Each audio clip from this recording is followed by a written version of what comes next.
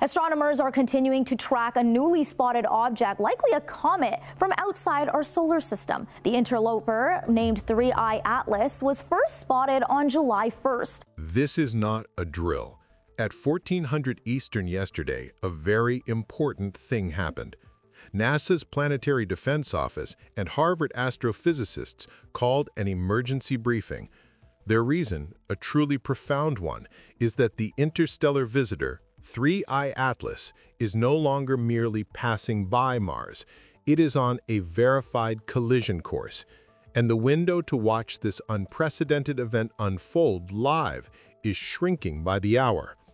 Such a unified, urgent call from these leading institutions is incredibly rare, signaling the gravity of the situation. I know. We've all heard those sensational city-killer asteroid headlines before, and frankly, it's easy to become desensitized. But this one, I assure you, is different. This isn't some run-of-the-mill space rock. 3I Atlas is an enigmatic 10 billion tons of metal-rich mystery, an object that has never, ever orbited our sun. It's a true interstellar intruder. Its sheer energy at impact, should it occur, will rival an almost unimaginable 2 million megatons of TNT. To put that into perspective, that's thousands of times the combined power of every single nuclear bomb ever built detonated on a planet we've meticulously spent decades exploring and dreaming about. In the next few minutes, we're going to dive deep into exactly what this emergency briefing revealed, why some scientists are now whispering about an artificial origin for this object, and what the monumental blast could potentially uncover about life on Mars itself. It's a scenario that truly stretches the imagination. This video is sponsored by Upstream. Want to grow your YouTube channel faster? With Upstream, you can run a 24/7 live stream using your pre-recorded videos. Since live streams rank higher in search, you'll gain more views, more subscribers, and more revenue. And it's not just YouTube. Upstream lets you multi-stream to up to 10 platforms, design custom layouts that match your brand, and schedule your content so your channel is live even when you're not. Sign up free today with the link in the description, and if you decide to upgrade, you'll get 20% off your first month. Start streaming smarter with Upstream. The story of 3I Atlas began quietly enough. Atlas, the automated survey telescope system located in Hawaii, first flagged this object in late 2024.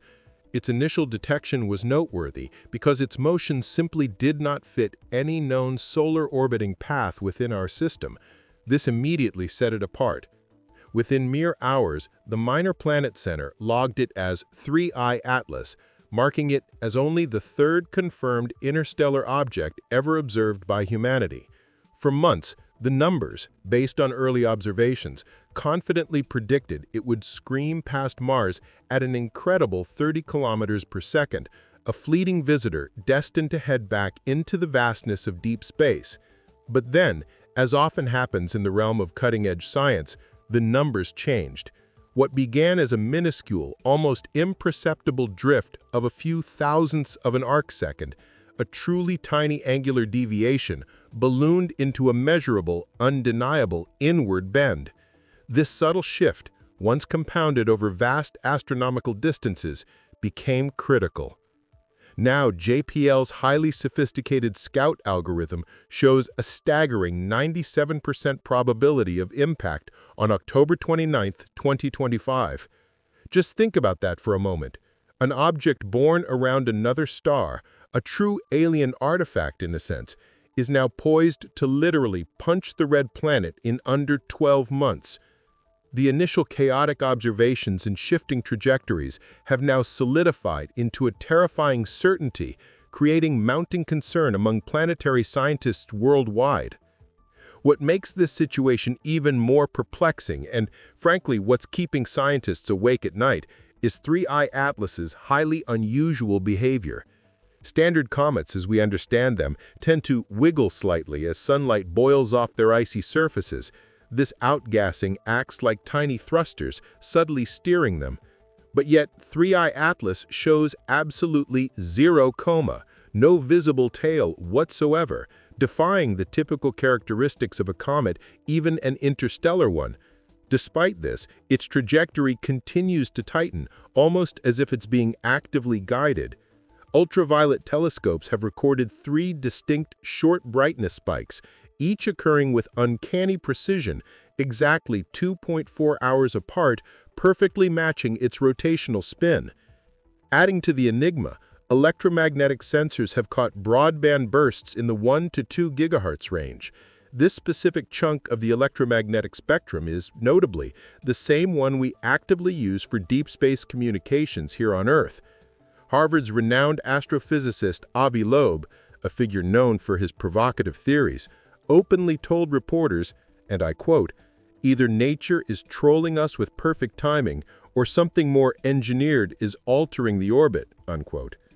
While NASA, quite understandably, sidesteps the A word, artificial, the briefing did officially confirm that the object's reflectivity is a remarkable 3 times higher than that of most asteroids.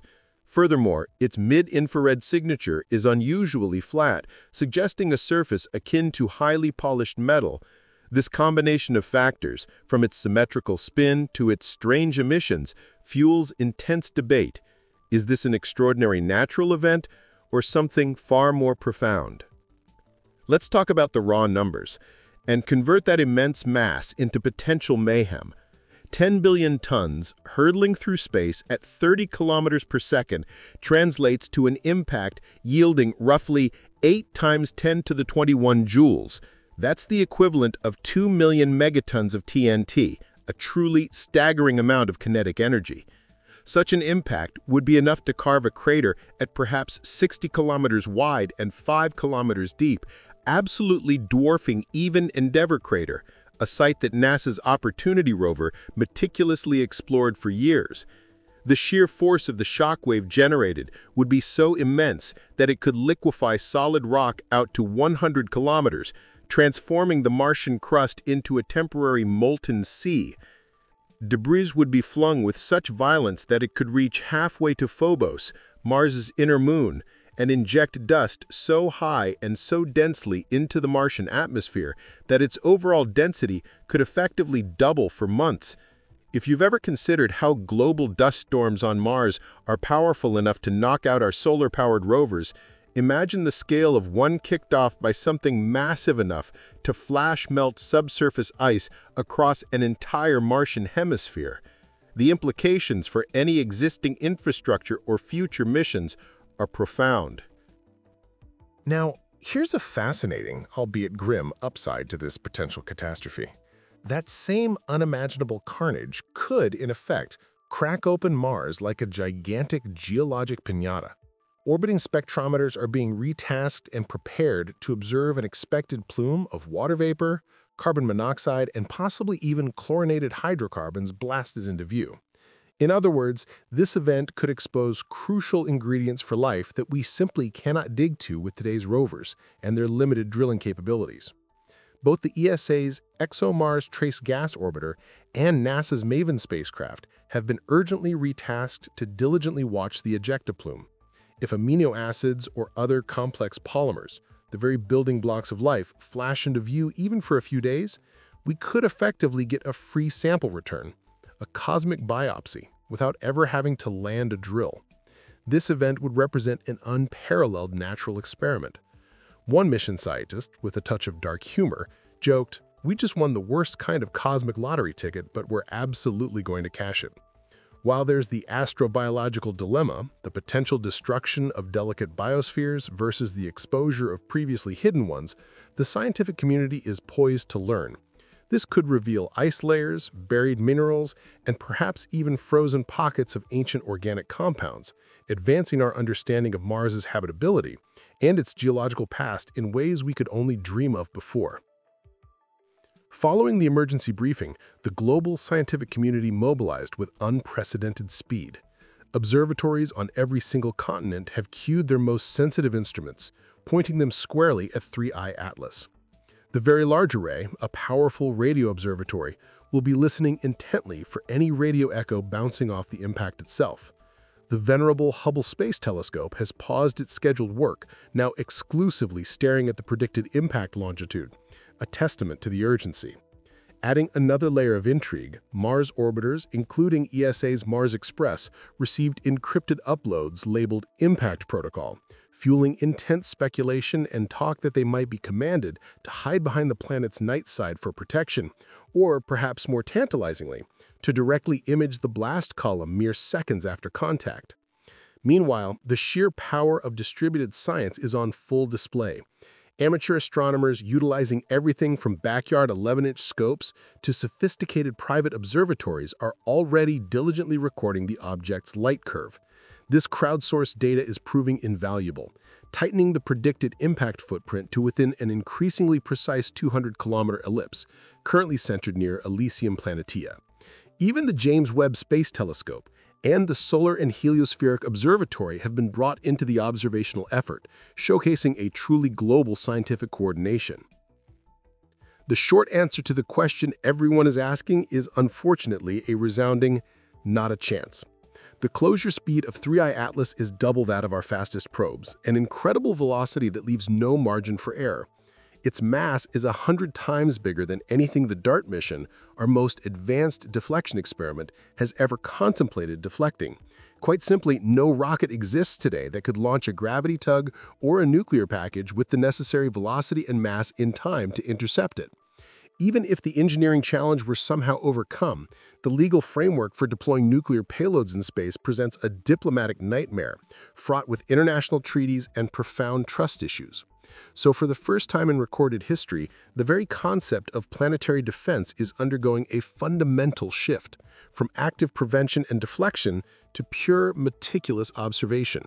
Every spectrum, every wobble, every tiny detail is being cataloged, not just for Mars, but as a crucial lesson in case the next interstellar visitor decides Earth is a more appealing target. The window for any meaningful corrective action likely closed weeks ago, shifting our focus entirely to observing, modeling, and perhaps preparing protective measures for Martian infrastructure. Now, for the truly fascinating and unsettling part, the controversy that you likely won't hear discussed on mainstream cable news. Inside that emergency briefing room, a slide starkly labeled Anomaly Origin presented three options for the object's unusual trajectory: natural outgassing, solar radiation pressure, or most provocatively, intelligent navigation.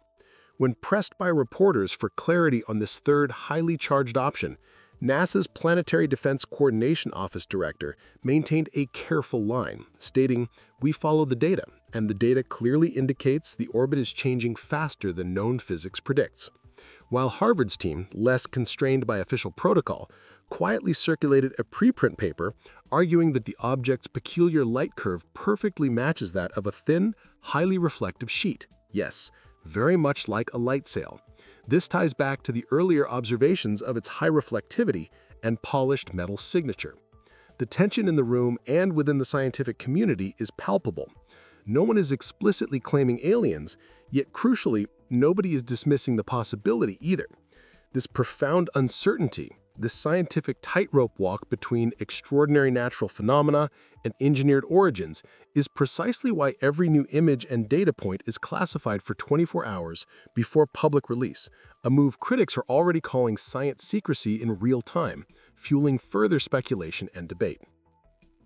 If you want the next raw images and the latest data as soon as the embargo lifts, please hit subscribe and ring that notification bell so YouTube actually tells you when we post.